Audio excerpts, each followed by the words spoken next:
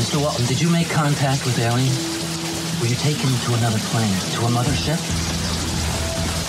How did they communicate with... Can you tell me what they look like? Can you tell me how many of them there were? Were you given food? But the teachers are alive. They're not books. They are the very living essences of nature itself.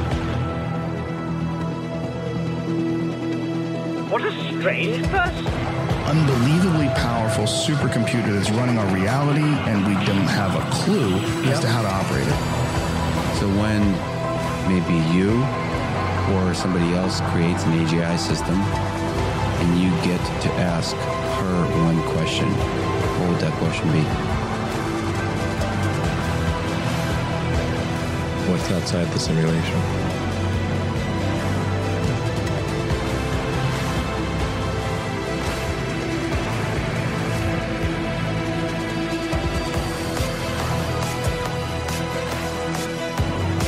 Say in your mind, say to yourself, I am more than my physical body, because I am more than physical matter. I can perceive that which is greater than the physical world.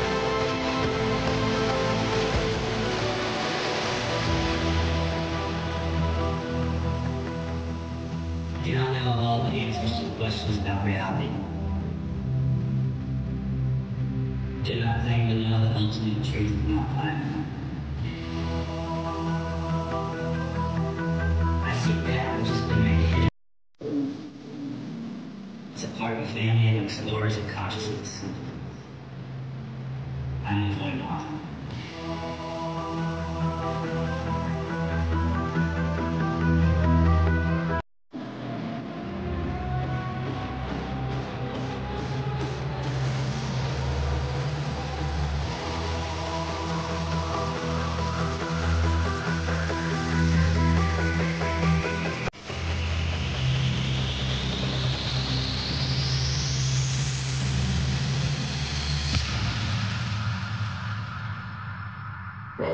Welcome to Lighting.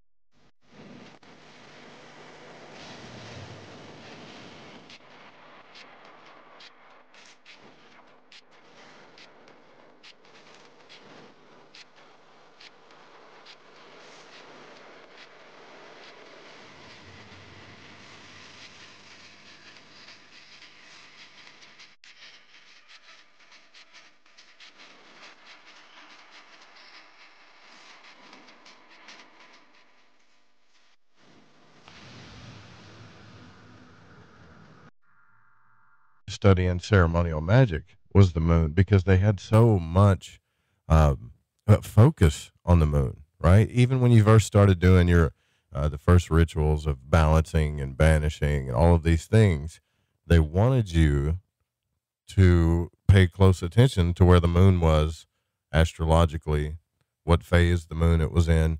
And anytime anybody does any kind of magic, knowing where the moon is and what phase it's in, it's very important. When the moon is full, crazy things happen.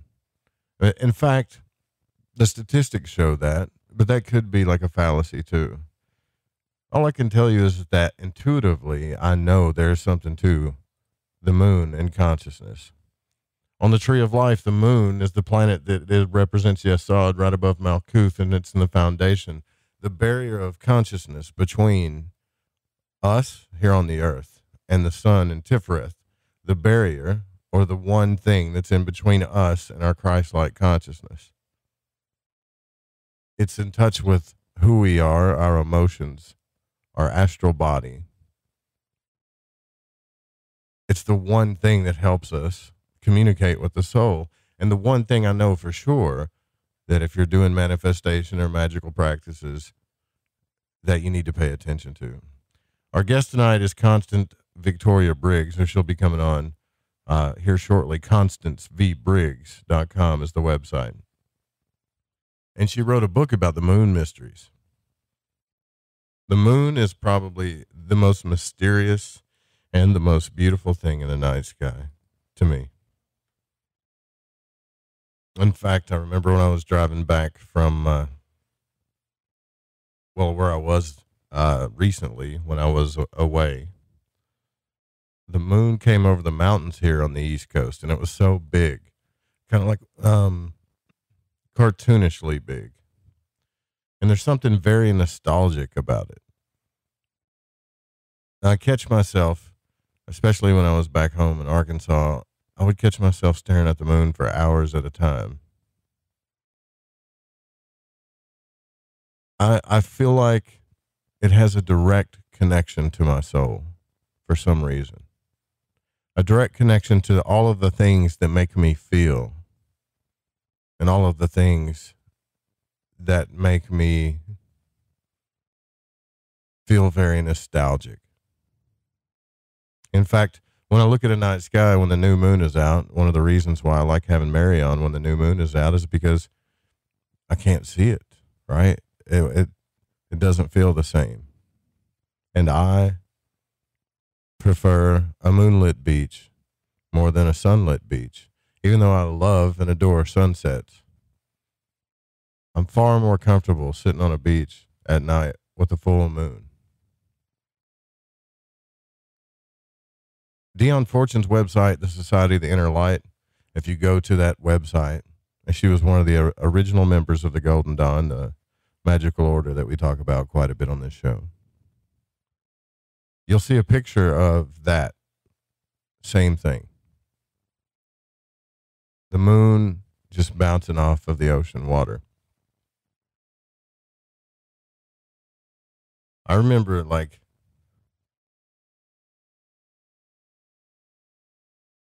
I don't know how to say this without getting emotional, but I've been doing the show for a long, long time now. And whether you know it or not,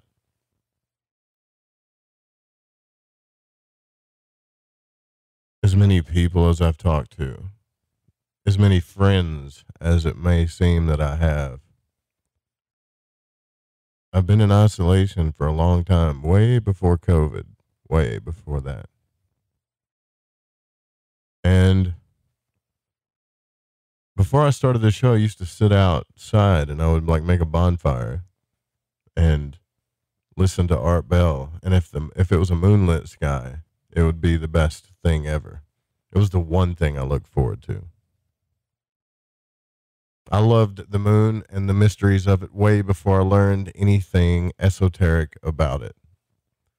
So it was all the more fantastic to me to learn that it actually had some real power when I started learning about it. And to get into the origins of it, to think about where the hell did it come from? There's a lot of stories about that too. There's theories that it's a spaceship.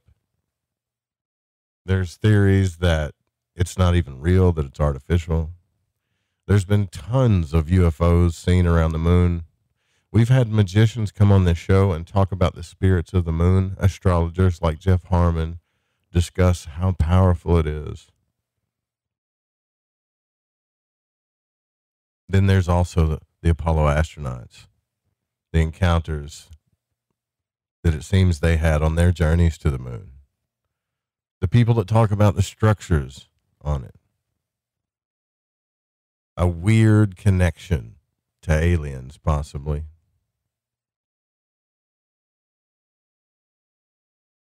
There's so many different anomalies about it. It's so mysterious. It's almost like it's the eye in the sky watching us. Like that Alan Parsons Project song, you know. Then, you know, people get into there's bases and colonies on or inside the moon. I want to discuss a lot of this stuff. But I think when you talk to somebody about the moon, and this has been very rare in my life, And just talking about the moon to someone, it triggers a deep conversation. Those people are tapped into something. This is the point about the moon itself, is you can't define why it's so mysteriously beautiful. And I know all of you that listen to this show and that have listened to the show for quite some time are the same type of people.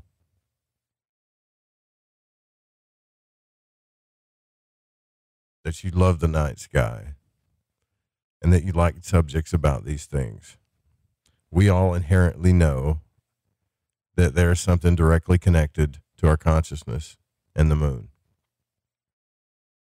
And in fact, if you study the Rosicrucian Mysteries of the Golden Dawn, they discuss it very, very thoroughly. What it actually does, that you yourself have a lunar body. They talk about this, and you look at the front cover of the book, it'll show a solar glyph coming over. Actually, it shows like a hexagram with the sun in the middle coming up above the water, but the water is a representation of the moon. Also, it's also a representation of female energy in some of the mysteries too, right? But more so, it's a representation of the thing that controls the ebb and flow of the waters. And what do I mean when I say that? Do I mean the ocean? Well, yeah, it does that too.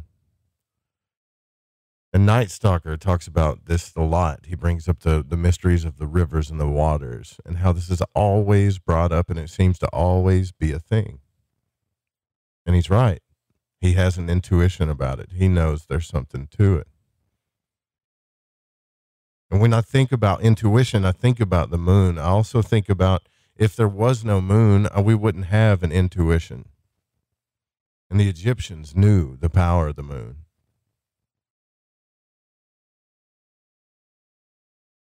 Sometimes what I'm saying is the moon is the one thing that has kept me company in isolation. And that night that I had an out-of-body experience, I actually found my old journal when I wrote about it. I was digging through my old pictures today. And that night that triggered everything for me, the moon was bright and full. And I even wrote down that I saw it when I was out of body. I didn't even remember that. How could I have forgotten that? My dreams have been so incredibly vivid lately that I feel like it's time to get back into this. The mysteries of this, the mysteries of magic, the moon, and the out-of-body experience. And explore consciousness. I'm really tired of this COVID stuff. It's like pissing in the wind at this point. And I mean that from the bottom of my heart. Because there is no other choice right now than to explore yourself and your own consciousness and take care of yourself. I'm not saying don't have connections and don't have relationships, don't talk to people. I'm not saying any of that. But what I'm saying is there is something going on right now, and it's very lunar in nature. It's causing us to deal with the deepest parts of ourselves. And when you look up the moon in astrology, what does it represent, right? Your moon sign. It represents the things that you hide the most about yourself. The things that emotionally fulfill you, but also the things that you keep hidden, that you hide from the world.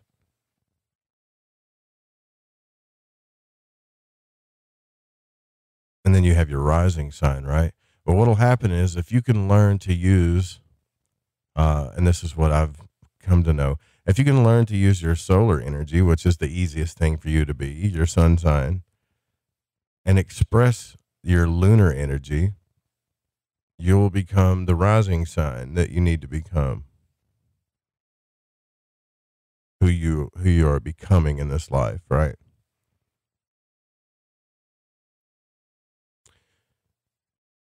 Mine is Libra, so I have no idea what that means.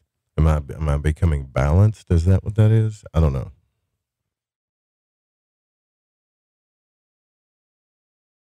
I want you all to try this with me just for like 30 days. And tell me your experiences. Pay close attention to the astrological sign the moon or the moon is in, and the phase it's in. You probably need to do this for a few moon cycles, because the moon cycles are everything, right? The moon cycles run in 28 days, and there are things on this earth, especially in a female nature, I don't really have to talk about that runs in those cycles. And it doesn't mean that that's connected to the moon, but I kind of think it is. There is a very beautiful feminine energy, spiritual energy that's connected to the moon. And when I was doing that past life regression with Daniel Alexa, and by the way, he's doing trips to Peru. He hit me up on Messenger, so I want to say hey to everybody from Daniel. But when I went through that past life regression, he took me under for like 30 minutes. But what he asked me before, and I guess it's okay to reveal this, what he asked me before was, what relaxes you the most? What makes you feel at peace the most? If you could imagine the most relaxing thing. And I told him, which is what is pretty much on the cover of the Golden Dawn book, is a sunset that turns into a moonlit beach. And then he painted this massive visual picture. It was very magical. We all tap into this in our own ways. So these professional guys that can take you under, they do the same thing. They take you on a journey, right? And I remember that being a trigger for me. That I can literally imagine at any point in time, even if the moon's not out, I can go there in my mind and imagine a moonlit beach. And it takes me to the internal realms every single time. So what am I rambling about? In short, the mystery of the moon, the knowing that there's something about it that's very, very real.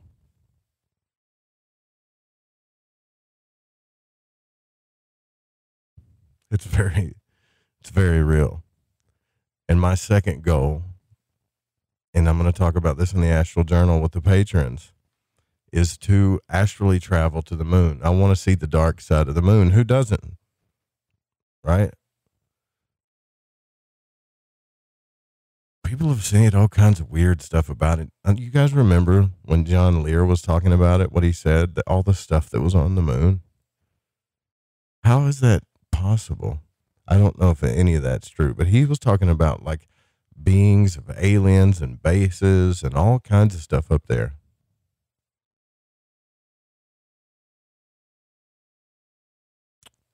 Night Stalker says a Sag sun, a Capricorn moon, and a Libra rising.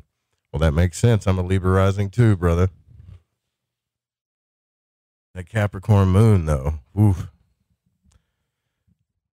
that's scary, but that's good for you. But essentially in astrology, what I'm saying is if you study your moon sign, you know how to take care of yourself. If you want to know how to take care of yourself emotionally, just look at your moon sign. You don't have to deny it. It's not going to go away. Right? Look at what that energy is about. That's how you take care of yourself. Rambling Lunar Joe, yeah. So we're going to talk about this stuff with Constance Victoria Briggs, right? I want to know what inspired her to write about the moon, what her thoughts are on it, the origins, how it relates to ufology. Why am I and others that listen to the show so damn attracted to it, drawn to it? There's the one thing that really does have some kind of power, right? Over men and women alike. Can you imagine a night sky without it? And right now, the thing that makes me sick is that the United States, China, and Russia are literally kind of going at it right now about territories on the moon. Isn't it like us? Like we do that enough on the Earth, you know, but now they're really kind of like, we got a space force. There could be, I know it sounds crazy, but there could be a possible war over land on the moon. Just like that movie Ad Astra. They are not joking about moving humans to the moon. It's going to happen very soon, a lot sooner than I think we realize.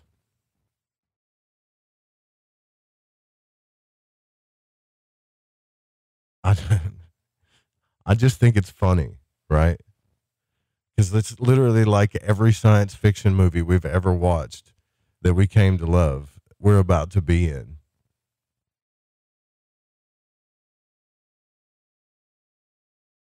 Now, there's a lot of political articles on this too. I wouldn't pay too much attention of them. There's some people blaming Trump, saying that because because Trump didn't get along with China and Russia, that, you know, that they're fighting for mining rights on the moon, etc. You have to know when you're reading bias articles, though, right? You just got to know there's political bias and everything. But they're predicting that asteroid and moon mining could be worth trillions of pounds. And this is after a metallic asteroid, which was 140 miles wide and worth, check this out, right? It was worth an estimated $10,000 quadrillion. How did they calculate that? Now, this is a bias article, but this is what it says. It says, in failing to engage Russia and China in the Artemis Accords, the Trump administration has now been accused of exacerbating a national security threat. This is all over the moon, which is ridiculous. There was an opportunity there to secure in outer space a whole massive section of the moon by engaging Russia and China as partners. But they're saying that because Trump didn't get along with them, that it has driven China and Russia towards an increased cooperation in space out of fear and necessity. So they're partnering up, and it's going to be like the U.S. versus Asia, pretty much, China and Russia together up there on the moon. Now, we can look at this in history, though, when one country decides to start seizing other territories and what happens, right? It's pretty stupid. I can't imagine a war on the moon, but we have a space force. A space force. So I'm going to make a new prediction here on this show. Within the next 5 years, there's going to be some type of stupid war for mining rights on the moon. You watch.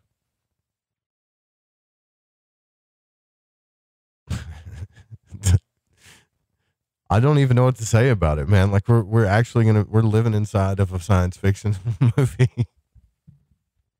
All right. But we're going to talk. That was just a side note. It made me think about that because I was reading about that the other day. But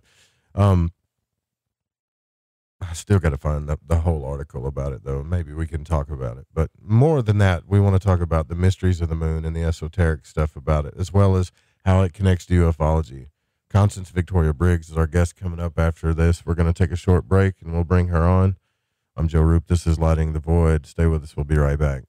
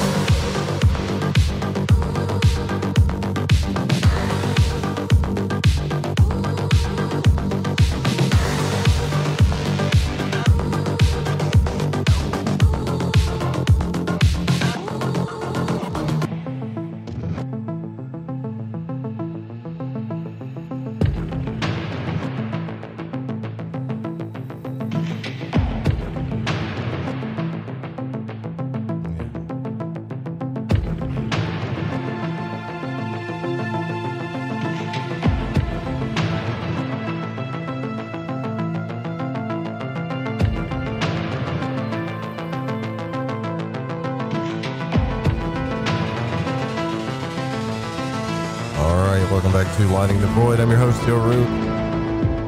Our guest tonight is here with us, Constance Victoria Briggs.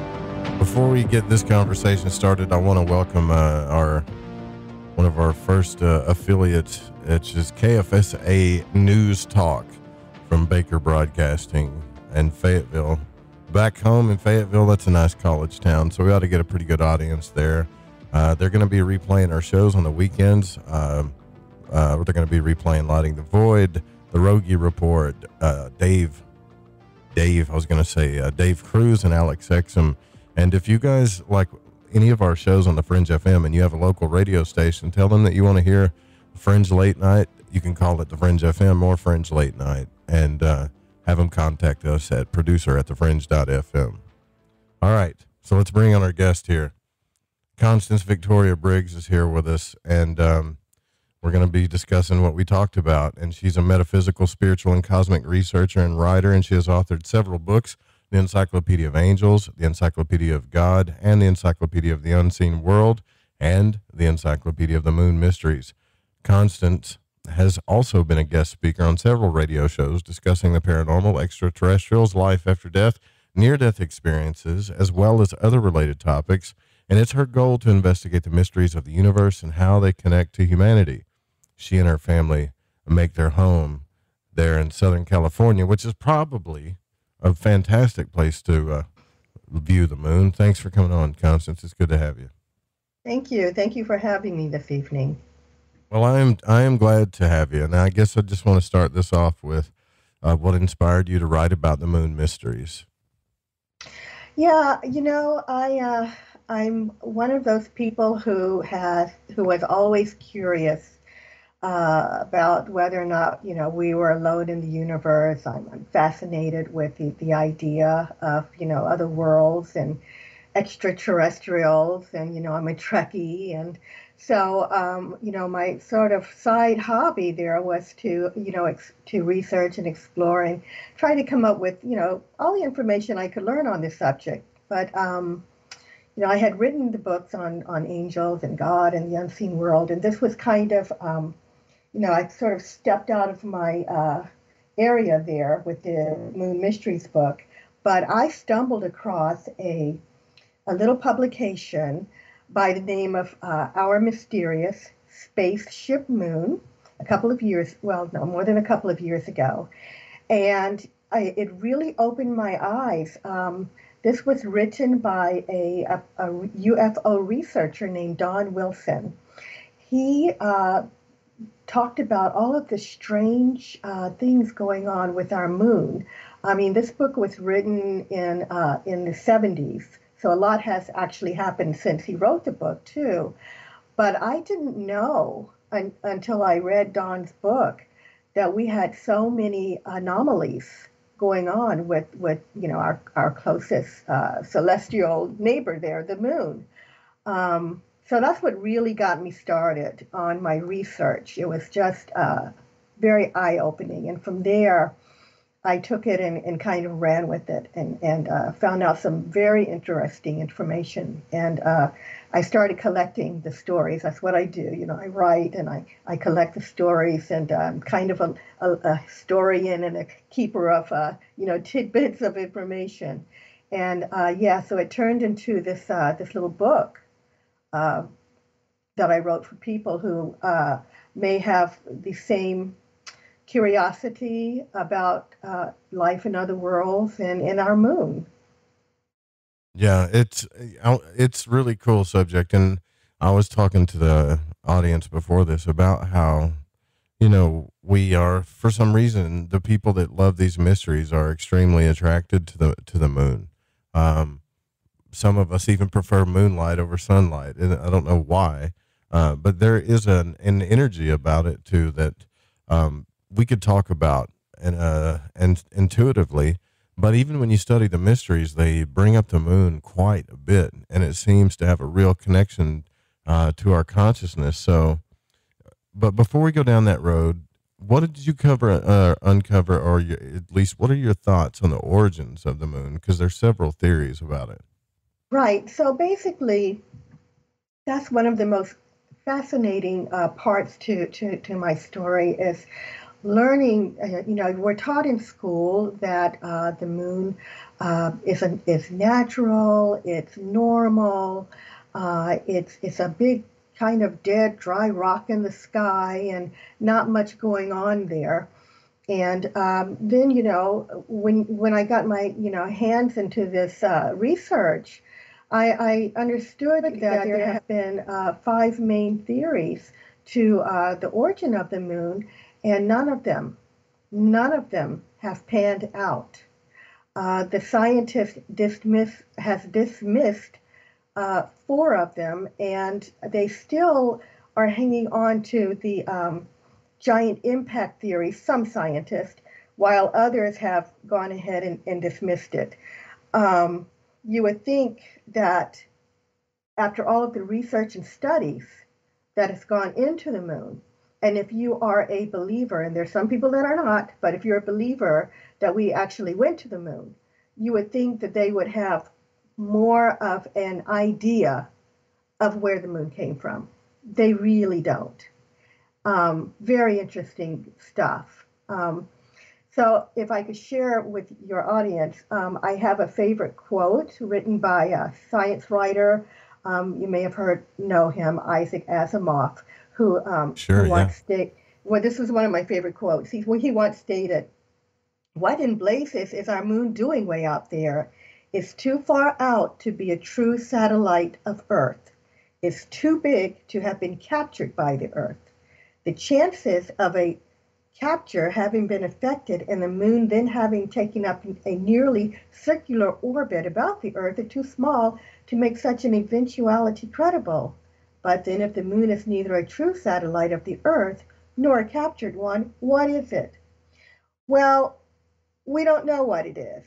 And I just want to tell you that besides the capture theory, after that capture theory came the giant impact theory, where they speculated that a Mars-sized planet that they named Theia, Theia, hit the Earth. And when it hit the Earth, the scientists said that the material from the Earth's crust, and it spewed out spewed out there into the galaxy and formed this sphere, and that became our moon. However, when we brought rocks back from the moon, when the astronauts brought them back, they learned that there is about 500 million year discrepancy between the Earth and some of the rocks. And so, they're saying, oh, well, that kind of throws out the whole theory that it was a giant impact that caused the moon. So they don't know. And that was the latest. So there have been some interesting ideas that have come about since then. And one of my favorite is that the moon is actually not a natural satellite. When I talk with people about this, they're so surprised to hear it, and then they're asking why. Why would they even think of that? Well, because they're in the 1970s, 2 Russian scientists came forward with an idea after looking at some of NASA's information. That after looking at these things, the craters, for example, they looked at, they're abnormal. No matter how deep a crater is, they're all measuring the same they're all the same depth, which is of course not normal. They looked at the materials that the moon is made of there and they found out there are some very strange materials that they had not expected. These, let's see, zirconium, titanium, I forget, I can't remember all of the words just at this second, but there's 3 of them, and these are very hard metals. And they said it's not normal, that these metals would be used in armor, or they would be used in building something that you don't want to be damaged. The metals, these materials or elements are so strange that they said it's completely unnatural for it to be, on our moon. So they looked at that, and they also looked at when the astronauts went up, they crashed a part of the lunar module into the moon a couple of times, actually. And we've all heard the saying that the moon rang like a bell. Well, it did. It reverberated for, at one point, it reverberated for an hour. The second time they did it, it was 3 hours. And they said that, of course, that's not natural. So these two Russian scientists looked at some of this information, and they wrote a paper. They published it in Sputnik magazine there, and they said that their theory is that the moon is not a natural satellite, but that it was created somewhere else outside of our universe, and somehow these scientists, who are very reputable, said that this object had been brought across the universe and placed in Earth's vicinity purposely. That is their theory. This idea has taken off lately. We do find some publications talking about it, some books talking about it, and it's become quite fascinating among the UFO community.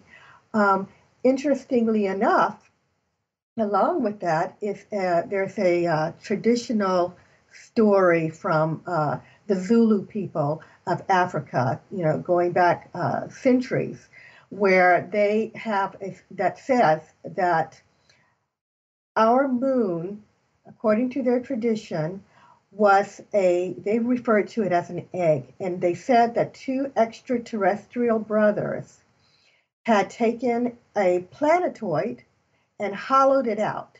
They had taken out the yolk of the egg, and they had sent this thing across the universe. So that is a very ancient tale, and that's how we got our moon. So I found that was interesting, that ancient tale, and looking at the modern theory by these two Russian scientists that say basically the same thing. Wow. Imagine if that is true. Would that make sense? Would that make everything make sense the way things are right now?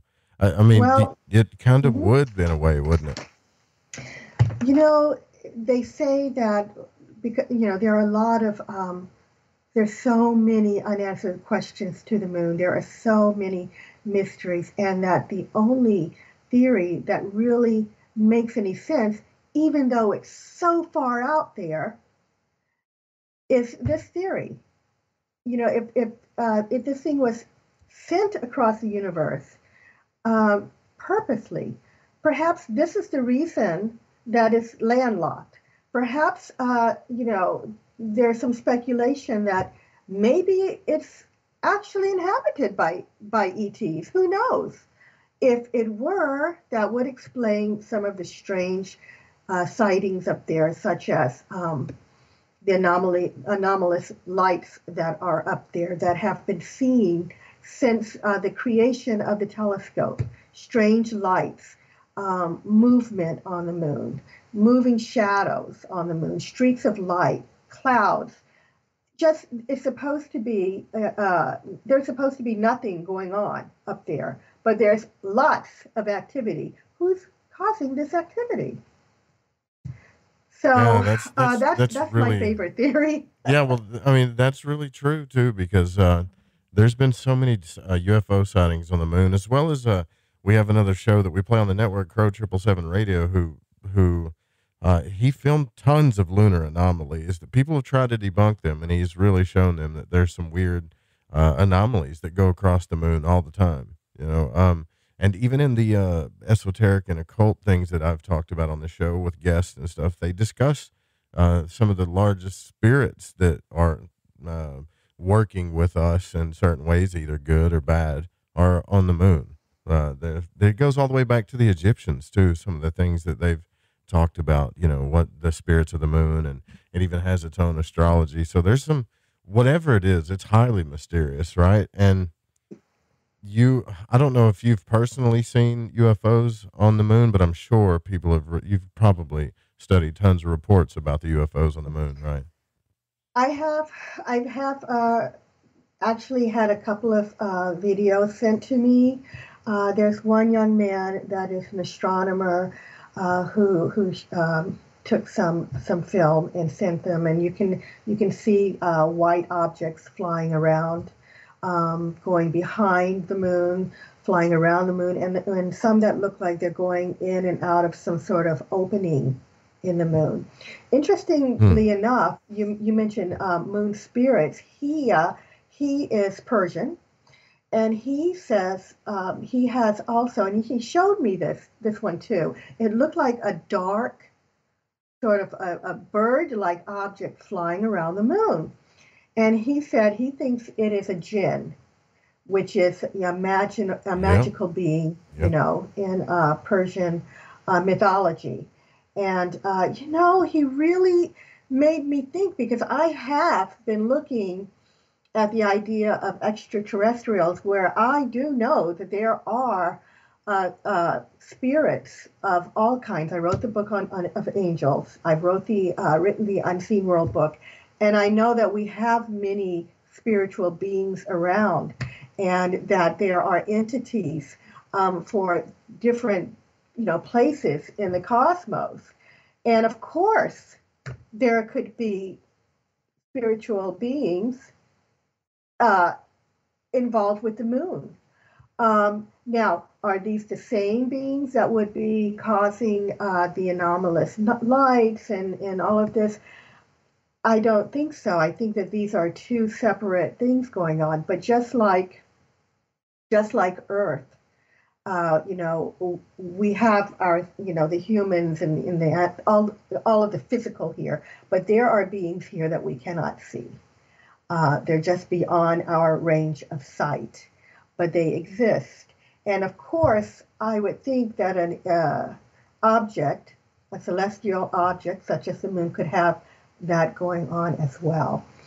So there's, you know, far more to the story than we've been told, and that, you know, I think some people are just beginning to open their eyes and see and understand. Yeah, I discussed this with Nineveh Shadrach. I don't know if you've heard of him, but he talked to me about the jinn on the moon. He wrote a whole book about it, an entire book about the spirits of the jinn on the, and talks about how they're extremely powerful and the most ancient beings on the earth. And a lot of times when we read about certain spirits, even in religious scripture, that they're actually talking about jinn. You know, he was Persian too. So there's a real mystery over there that goes. I think it felt true to me. It felt like there was some truth to it, even in mythologically true, so to speak, if that makes sense, you know. Yeah. But another weird thing too is, you know, each year the moon's orbit kind of moves about 4 centimeters away from the Earth. So at some point in 500 million years, probably, it'll be like 15,000 miles further away than it is right now. So it's kind of, it does feel like it's this thing that is doing its job, like it has a job to do, and then eventually it's going to go away. You know what I mean? It's going to go away, and unless we have some sort of technology by then, if we're still here, that's a long time. If we have some sort of technology to actually create our own another satellite, the Earth would be doomed.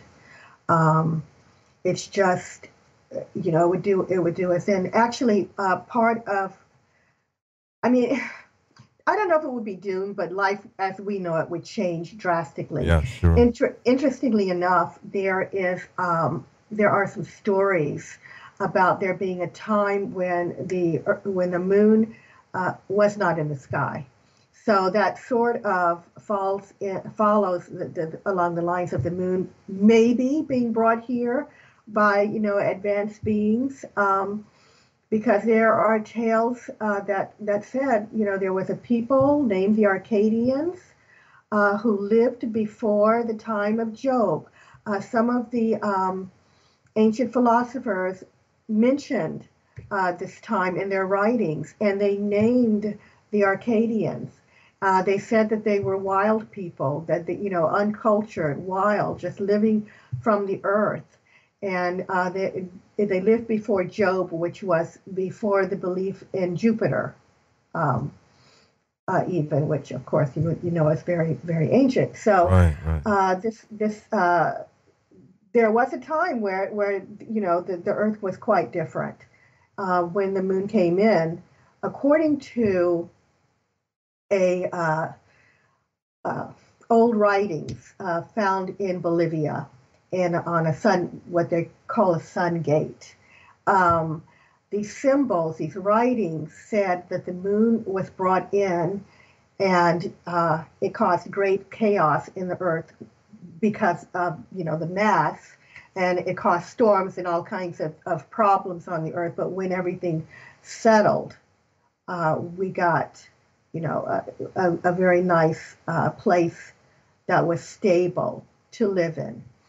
And there is a theory that there are several theories. If you look at the spaceship moon theory, which I love, and the idea is that it could have been placed here by advanced beings for the purpose of helping Earth and helping life on it to thrive properly.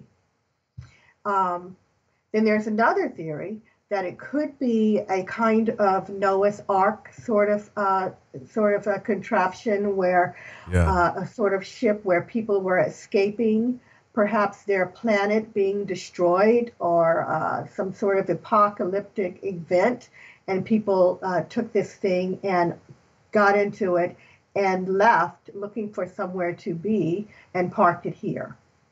It could be some sort of a generational ship where, it just took thousands of years or however long it would take to, move from one place to the other. And people could have grown up on the ship and, passed, and it's just generational.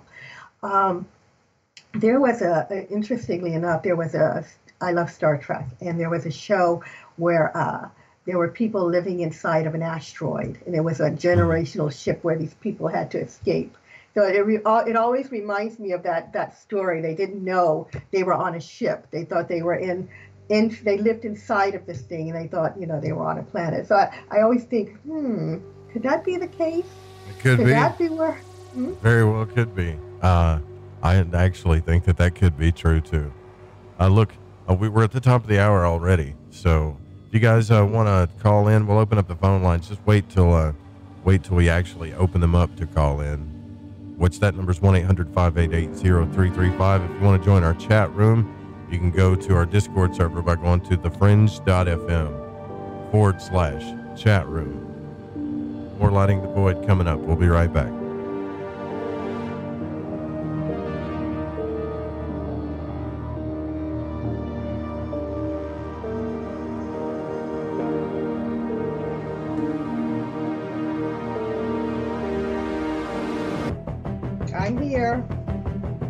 I'm here. Awesome. All right.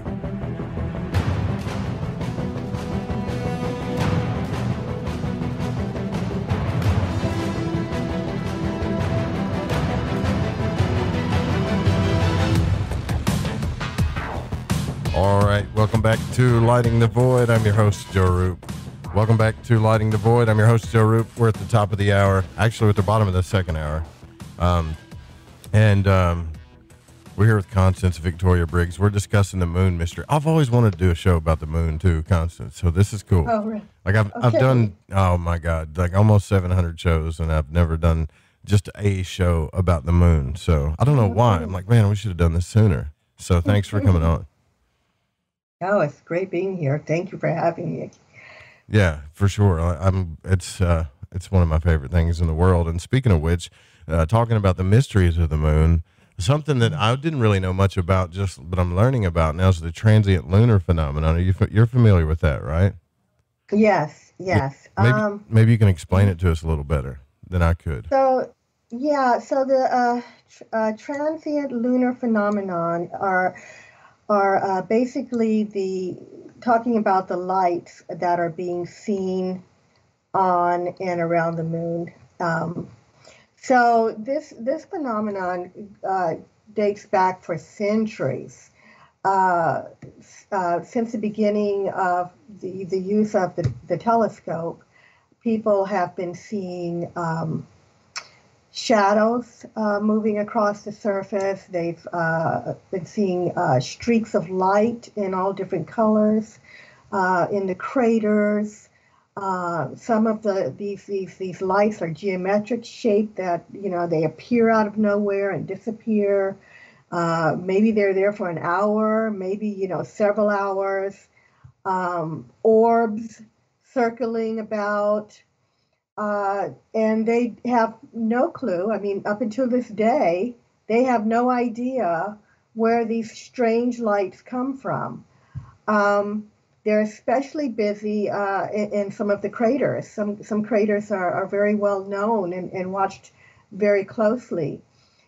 This became such a huge deal that in the 60s, NASA created a publication where they had chronicled all of these strange lights. They wrote down the date, the astronomer who reported it. They wrote down even the time sometimes that it occurred, how long they were there. And they created, a whole publication. I actually have it. You can actually get it on Amazon, or even if you're very lucky, you can download it. But they wanted also to know what was going on. They didn't find any answers. They just have a chronicle of these strange lights. But it's called the transient lunar phenomena, or the lunar transient phenomena is another name. And people are just, at a loss to explain these things. That might explain what Crow 777's been seeing, because he sees a lot of those shadow with his telescope, just these shadowy figures just going across the moon all the time, like all the time. Mm-hmm. Yeah. Mm-hmm. Mm-hmm. Moving shadows, and is what I put in the book. No clue what they are. Of course, as I said before, nothing should be moving around up there, right? So what's going on? It's pretty mind-boggling to think about. So it's just one of those things that I would like to see answered. And if anyone has any speculation or any information, if you're an astronomer out there and you've seen anything, send me a note and let me know, because I'm still collecting moon stories, and we just don't know what these things are. Of course, the theory is, for me, that there is someone up there doing something, living there, or something's going on. It's just, I don't know.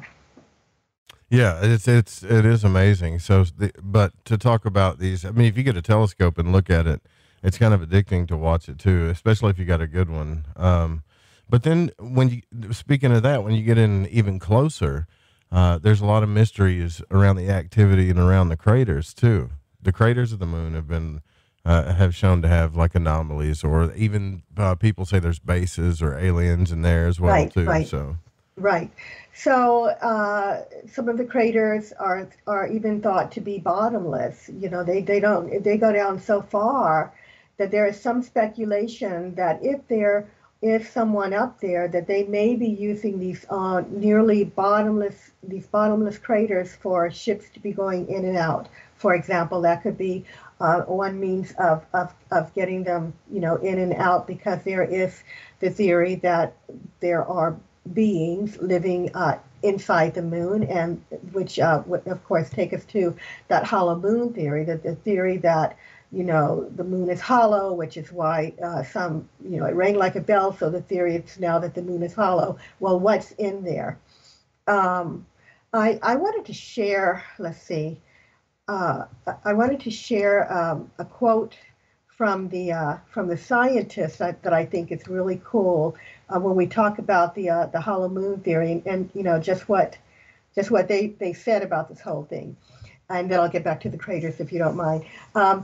So in Sputnik magazine, these Russian scientists said, it is more likely that what we have here is a very ancient spaceship, the interior of which was filled with fuel for the engines, materials and appliances for repair work, navigation instruments, observation equipment, and all manner of machinery.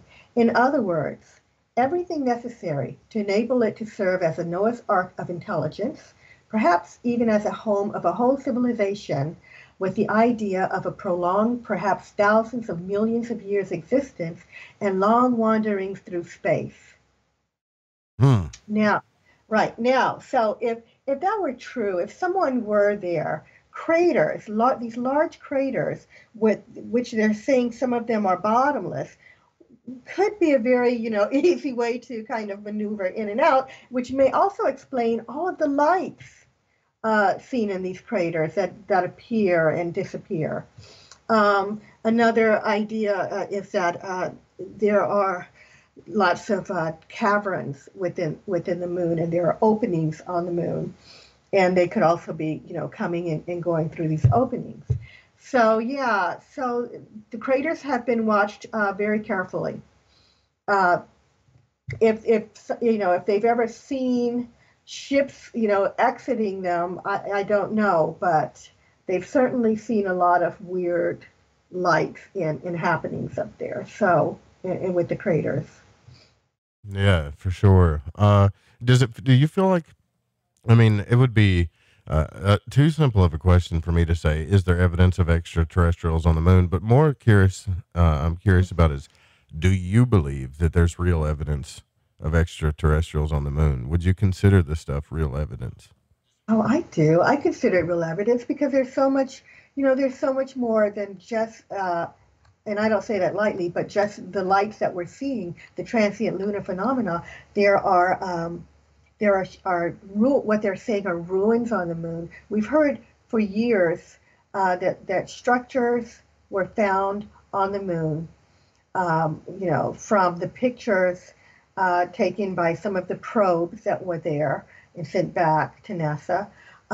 For those of us that believe, and I do believe we went to the moon, there were, photographs taken there that were brought back too, and some reports of, the astronauts actually seeing things up there. But there are said to be things that look like ruins, like there was a kind of a war of just pieces of buildings are up there, and someone, if that story's true, let's just say they are ruins. Of course, if someone did that, it wasn't us.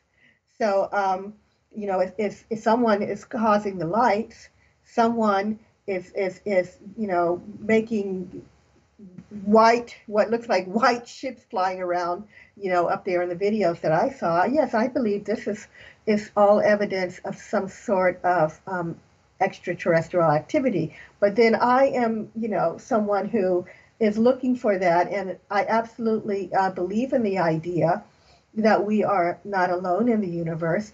And I feel like we didn't get any further than the moon before we actually ran into someone. So if you look, for example, at the Apollo, the stories of the Apollo astronauts, and some people get a kind of annoyed when I bring them up.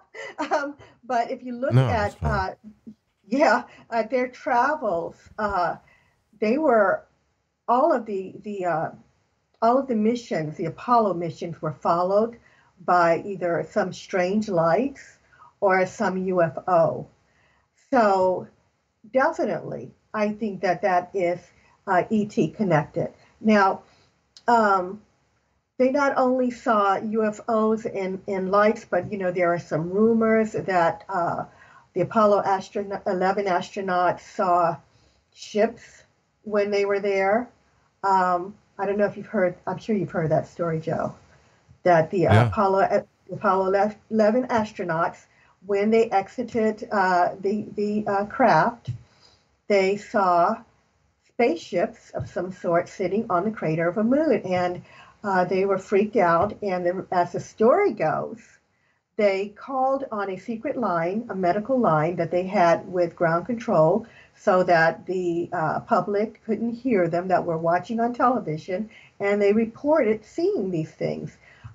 We don't have any evidence ourselves except what some people came forward that worked there and said, yeah, this happened. One person wrote a book, and he wrote about the incident, and there were also the tale that some people had in the public had picked up these transmissions on their own private radios. So I would say with all of this information, yeah, I think there's ETs on the moon. And when I've talked to other people who are proficient, in this field, they concur.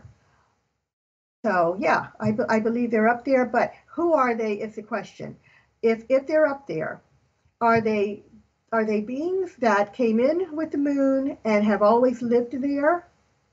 Are they beings that are connected to ancient aliens? As there's stories that say that that the moon perhaps could be a ship by the Anunnaki. The gods of Sumerian beliefs that are rumored to have tampered with our DNA and that they're somehow have a connection to the moon and may be on the moon. Is it them? Are there beings that are watching? I've heard, the theory that they're watching humankind to see our progression.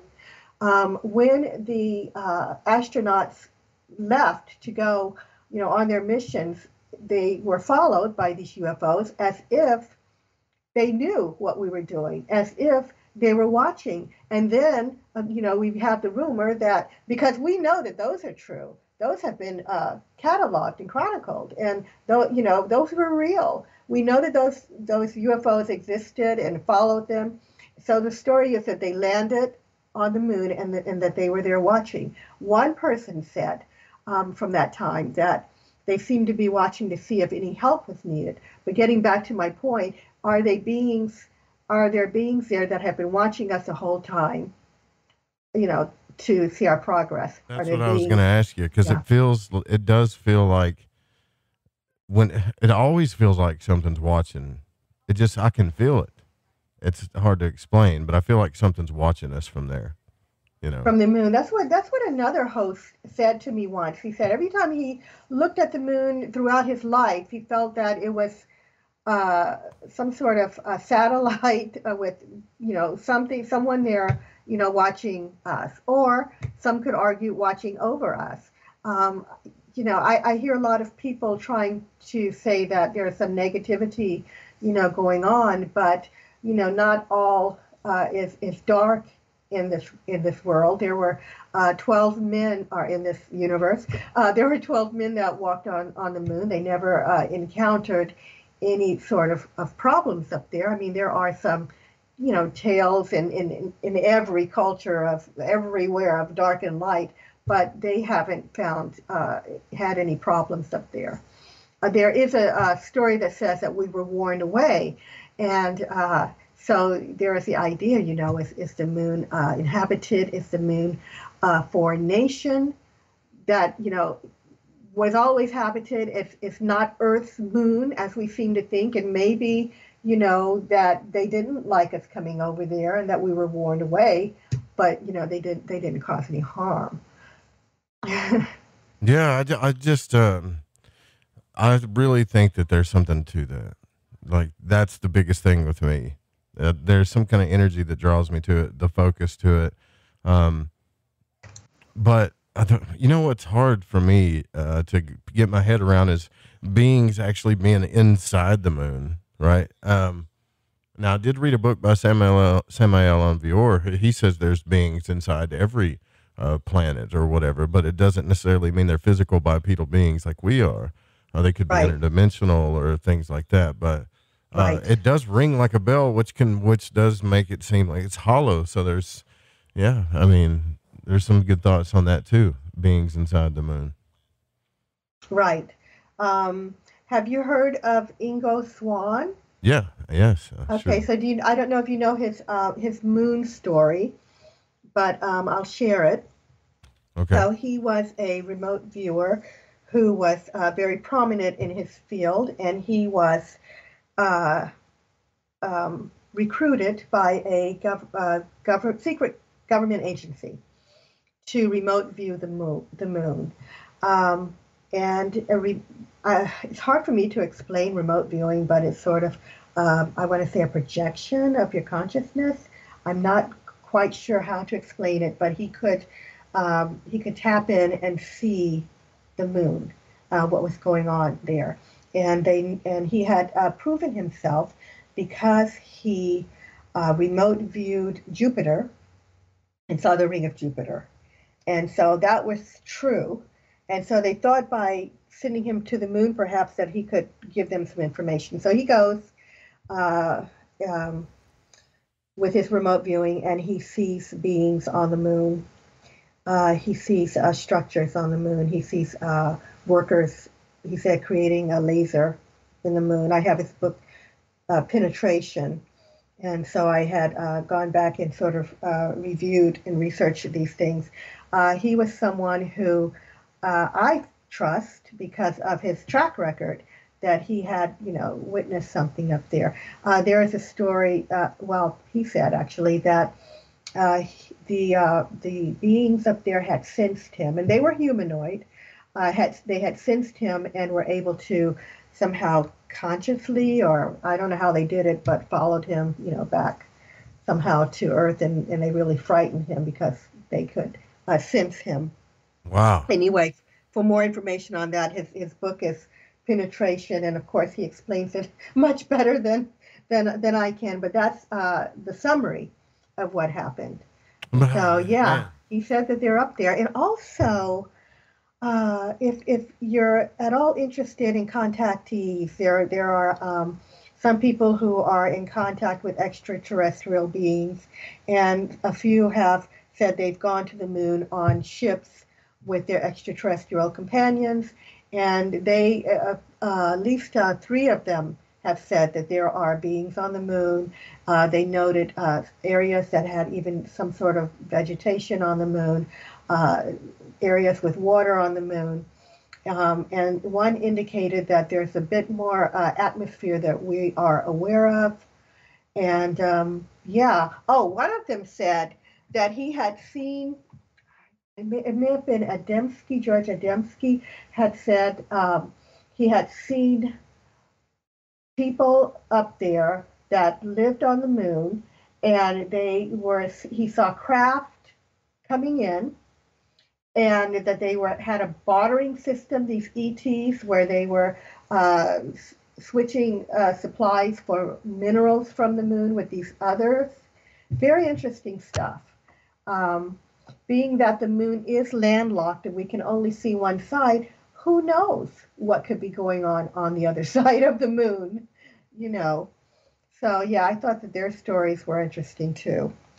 Well, yeah, that was what I was talking about before we started discussing that. Is because I'm into astral travel so much, I'd love to go up there and see what's on the dark side of the moon, right?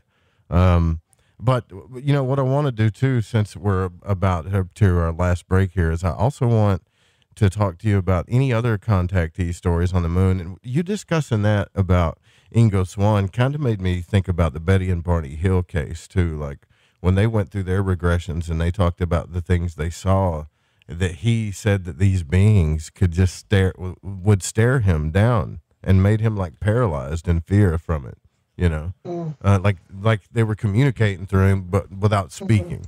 Some really powerful form of telekinesis or something that they had over him.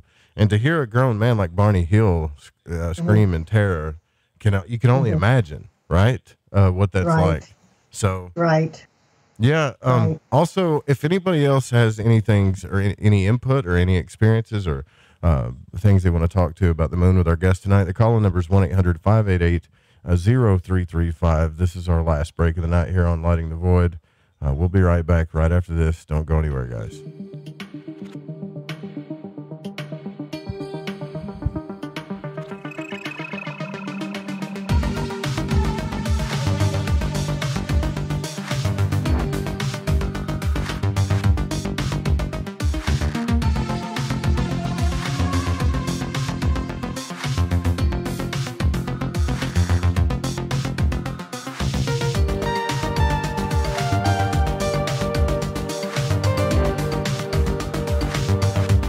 All right, I'm going to grab a drink. I'll be right back.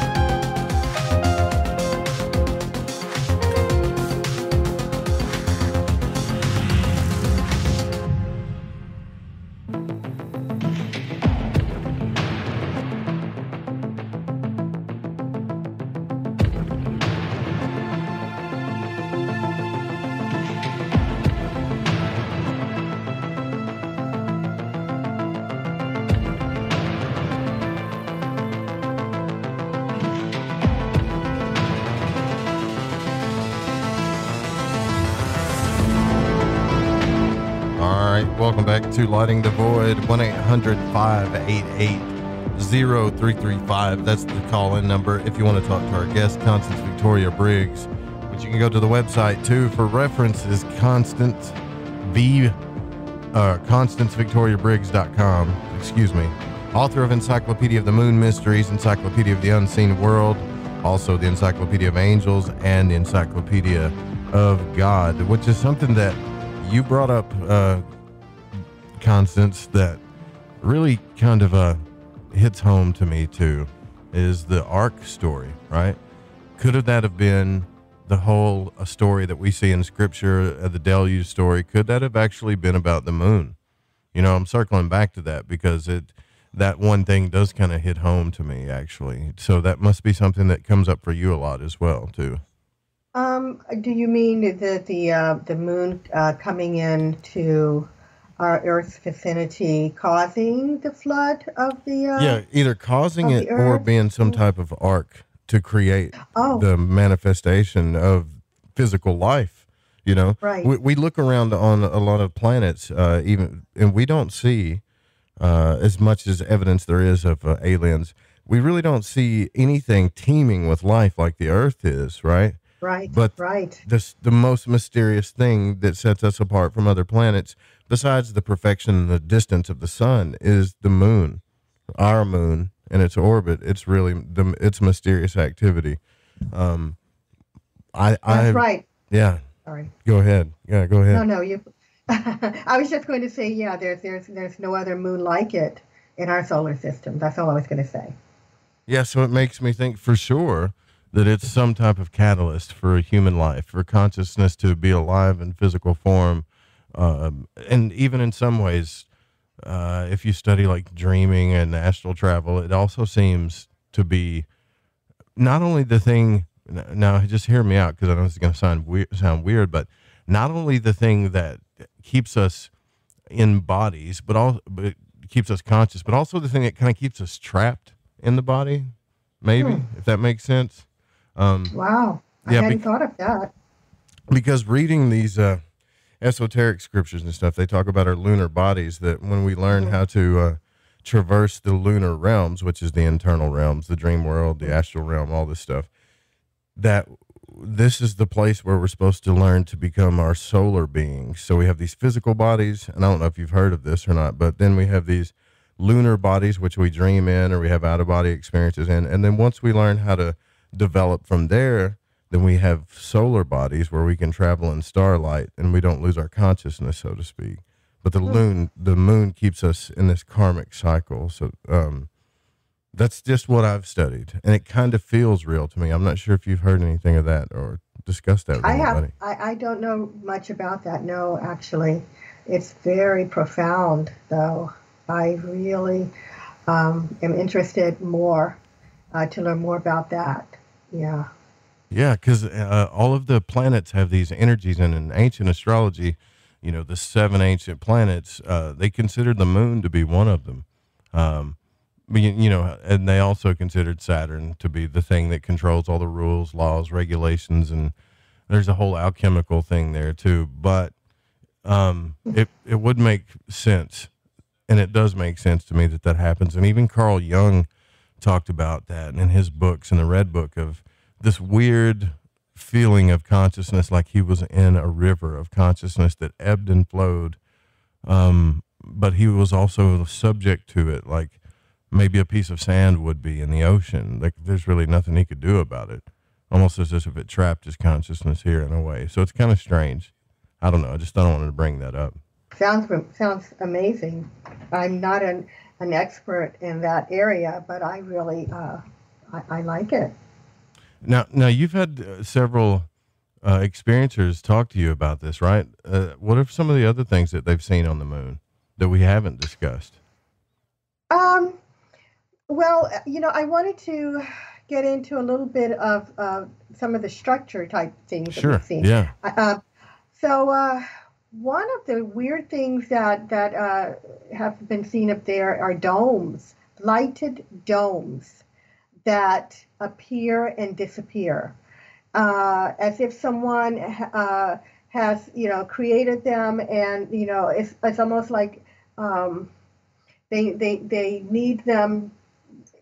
They are under the moon, and the domes, are some sort of technology, maybe to because you can see the energy coming out of them. Some people believe that maybe it's helium-3 that you're seeing, glowing, because there's rumor that that there's a lot of that up there, and I'm not a scientist. I don't know how all that works, but yeah, these lighted domes have been seen.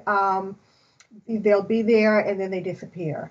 There's one very famous story of astronomers in the 50s who spotted what they called a bridge, a man-made bridge. They said this one astronomer had been studying the area, and it just sort of appeared one day. It was 12 miles long, and it reached from one mountain peak to the other. And he said it just popped up. And so another scientist had to come in and look at this too, and concur that he saw it, and then it disappeared. A few years later, it disappeared. Wow. And their theory was, there are people there, and they made this thing, and when they found out that we were maybe watching it over time very closely, that maybe they just dismantled it. I forgot your question, Joe. No, I asked you about if contacts have seen, what other contacts have seen on there, and you wanted to talk about the structures too. That the structures had been seen up there, and those kind of things appearing and disappearing. They've seen geometric shaped buildings. They've seen areas that look like, they said,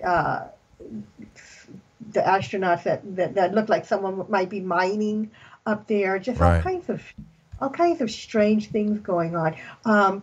There is one area, and it's in a NASA photo, where there's a light and a circle, and I swear it looks and has been referred to as a Stargate. It looks like, just like that TV show, that Stargate. Like Stargate, yeah. This thing is blue, and it has that sort of oval, the circle around it, like some kind of halo or something around it, and it's been dubbed, the Stargate. Right. They've seen there's some strange blue lights that appear on some of the NASA photos that the astronauts took while up there. They can't explain these things that show up and move around, and they're very pretty. Wow. Anyway, I've seen the pictures. So the moon is just full of mysteries, and that is amazing too. I got to get into this more. Let's see what we have on the phone lines. Our phone callers here have to say to our guests. The 978 area code, you're on the air with Constance Victoria Briggs. Who are you speaking with? The Night Stalker. What's happening? Calling from work. The Night Stalker. What's up, brother? I'm getting a little echo here, Joe, but I'm going to try to ignore it. So if I ramble, it's because I'm hearing myself. Just go ahead. What's your question? But, so I have two quick questions. One is, you mentioned, Constance, how these things are coming in and out of the moon, and it could be the Stargate or whatever.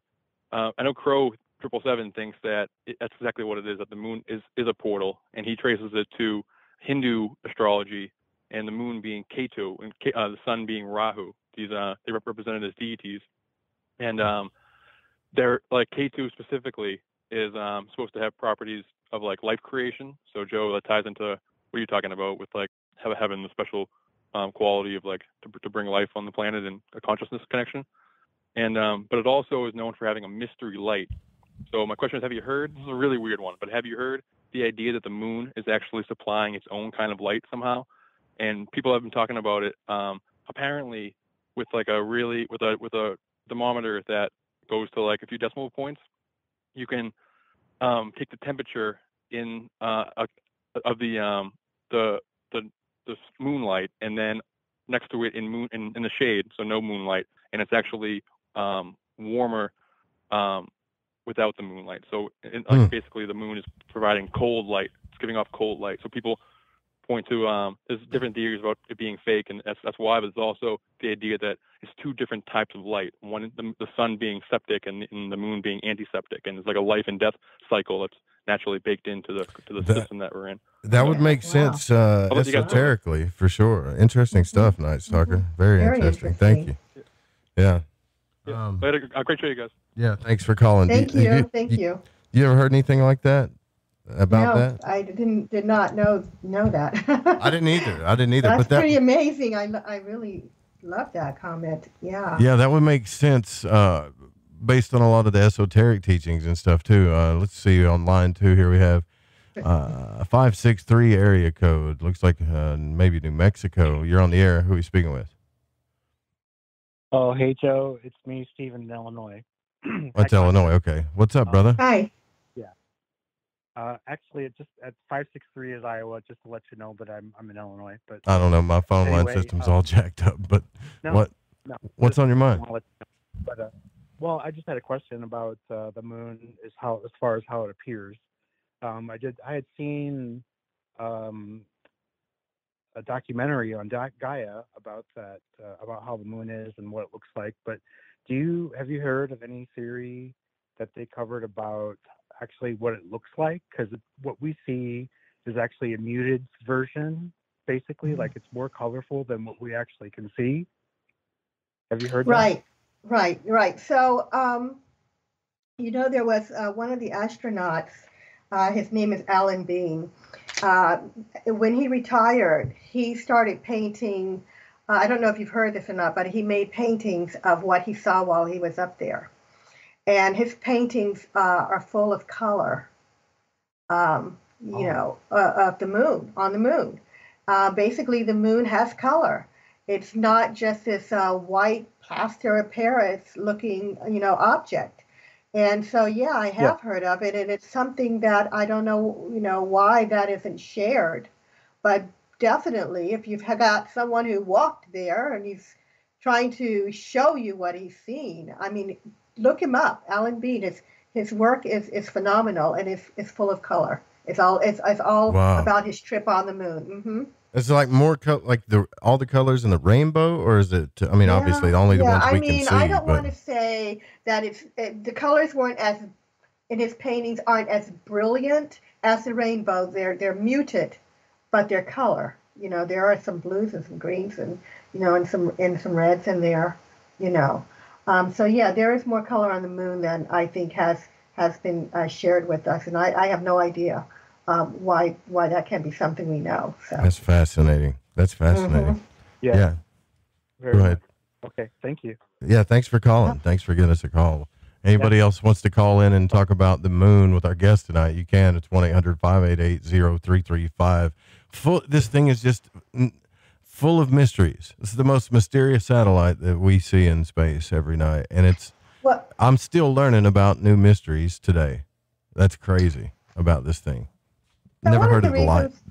One of the reasons I put this little book together is so that, people who haven't heard this information before can maybe, go or you can Google and just, do their own research. Just find a little entry in there. You can look up the astronauts. You can look up their names. You can look up, who might be on the moon, or, just, flip through it. It's very, interesting. Look up structures, lights, and do your own research. I just think that we should know. I think that the information should get out. I think that most of the people who were around when they were doing the missions to the moon have passed on. And people don't know that they could just go to the NASA website and look at some cool photos that were taken up there, and that it has such an interesting history, and that there's something going on. And it will be interesting when they return in 2024. They're talking about to what they find. If you believe that we went to the moon, we only, cover, well, less than 1% of the moon's surface. There's a lot, that hasn't been explored. So I suggest people do their own research, gain some information, and maybe we can all kind of one day know what's actually happening there. I hope so, because that is really fascinating. I hope that we do learn that. But do you think anything's going to come of it with all of the moon mining that's going on between China, Russia, and the United States? Like, surely we're going to get some feedback. Obviously, anybody that's into conspiracy is going to say they're going to keep a bunch of stuff from us, but they really want to bring us to the moon too. So maybe we'll all get a chance to see or learn more about it. I don't know. Well, there's going to be some competition, and I don't know how long they can, keep a lid on things, because someone's going to come forward and talk more about, what they've seen. Some of the other countries have taken pictures too. That have had mysterious images in them. We've had pictures, for example, of monuments that were mysterious. So did Russia. Soviet Union at that time took some pictures of monuments. China has had some strange things happen. They sent up a probe that stopped working, and the officials said they think maybe there was some extraterrestrial intervention, with that probe not working. So once, I think there's going to be a race to the truth. I don't think that we, officials want to be the last to, make this formal announcement that, hey, they really did, find something up there. It's not like it was in the 60s when they were, kind of trying to cover things up. There's too many people going up now. So, well, yeah. Well, I think we'll start discovering some more too. If they don't manage to destroy each other from their own greed from mining the moon, maybe they'll take the more exploratory approach, which was what I'm hoping for. And some of us regular citizens that have enough guts will go up there and check it out and let us know what's really going on. But right. So they're saying that there might be mining for helium-3, and whoever gets to that first is going to be the most powerful, I don't know, nation on earth or something. I don't know anything about that stuff, but that's just what I've heard, that they may be mining for, looking for that.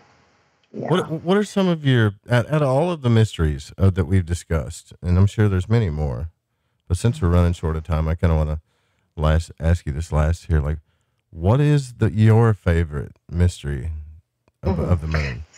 So when Apollo 17, the last Apollo mission, and the last man who walked on the moon, by this time they had a little dune buggy kind of thing where the astronauts could drive around the lunar surface. And these astronauts were going along in their little buggy about their business. And the audience on Earth was watching. And as the story goes, Walter Cronkite was the announcer. And as these astronauts were driving and the camera was pointing forward, it spotted something. It spotted what is said to be a large structure, rectangular, that looked to be the same material as the surface of the moon, which is this very fine kind of dust. But the same kind of color, it just kind of blended in with the moon, except it was a structure in front of them. And so the Walter Cronkite said, that looks like a man-made structure like that. And then the feed was cut. The feed was cut after he said that for 20 minutes. And when they came back, he said, they told me that the little lunar rover, which is what the buggy was called, the lunar rover accidentally took a picture of itself. Yeah. That I do remember seeing that. I watched that too. I remember that. That's pretty trippy. Let's go to the, we got like a few minutes left. Let's go to the phone lines here. 406 area code. You're on the air with Constance Victoria Briggs. Who are we speaking with? Hi, this is Catalina. Hey, Catalina. How are you? Doing good. So, yeah, I've done a lot of history like you too, Constance, on the moon. And so there's been a lot of whistleblowers, a lot of books written of all different things that have been going on there and different theories. So I was right there with you most of the show. I definitely heard a lot of that different information. I think there's a possibility that the Space Force is going to be doing a lot of disclosure. That's the kind of the word that's been going around, that we're going to get a lot more information. So that could be coming here pretty soon. And whatever's been going on the moon, I've found it interesting. In the beginning of the show, Joe was saying that he was looking at the moon, and there was a time in my life where I used to go out at sea at night and on full moons, and going out, and then the full moon's reflection on the ocean when it's got the swells coming in, and I used to just literally just fall in love with the moon. I mean, it was like it was a lover to me, and that's what I find interesting about the moon too. Despite everything that's on there, has that ever happened to you? Yeah. Where you fell in love with it? Me? Oh, I fell in. Yeah, go ahead, Constance. I fell in love with the moon. Yeah, you know, when I was a child. I mean, I still run when there's still those huge full moons. We just had the wolf moon, just magnificent. I still run into the window and run outside, and my family is like, it's the moon. You've seen it before. Oh my goodness.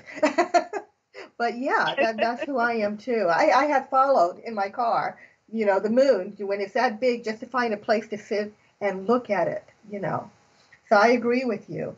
And I would love for them to come forward and tell us more.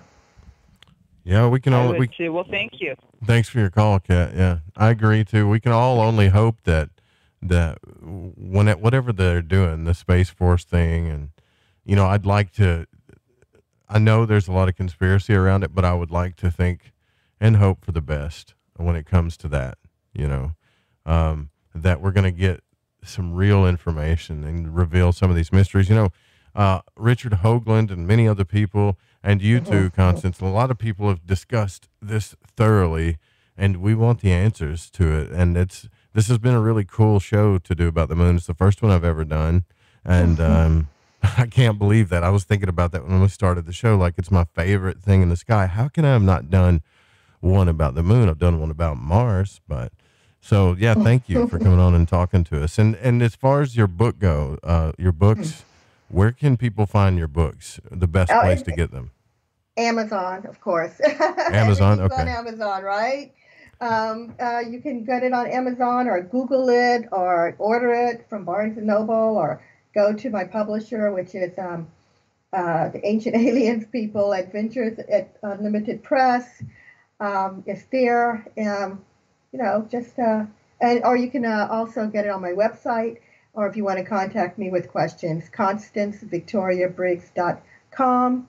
Also on Facebook, I have a Moon Mysteries page where I talk about mysteries there, and I post cool pictures and cool information, and so yeah, look for that. Also, there's Constance Victoria Briggs page where I post some things there too. So fantastic. I'm on Twitter too, guys.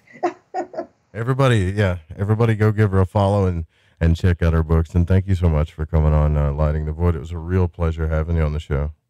Thank you. It was a lot of fun, and thanks to you and the callers and the listeners. So thank you. You're very welcome. And thank you. I want to say the same thing. Thank you guys for calling in. Thanks for listening tonight. We'll be back tomorrow night with open lines as we head into the weekend. If you're listening on the Fringe FM, which I'm pretty sure that's the only place you can listen to the show. But if you're listening, stay tuned for The Secret Teachings with Ryan Gable. You guys have a good night. Sleep tight. Night. Sweet dreams.